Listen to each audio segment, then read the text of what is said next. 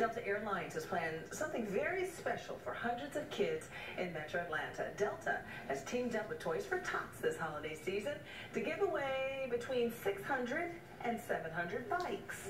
Employees recently raised the money and assembled the bikes themselves at the airport. Delta purchased the bikes from Academy Sports, which provided free delivery. A Delta spokesperson says she loves to see employees giving back to the community. It warms my heart. Just to see the wallets and the hearts open of these Delta employees is just amazing. They do it for the children, and we love every minute of it. This is the 11th year Delta has done something like this during the holiday season, and Delta employees say it's the best one yet. Accused of disgusting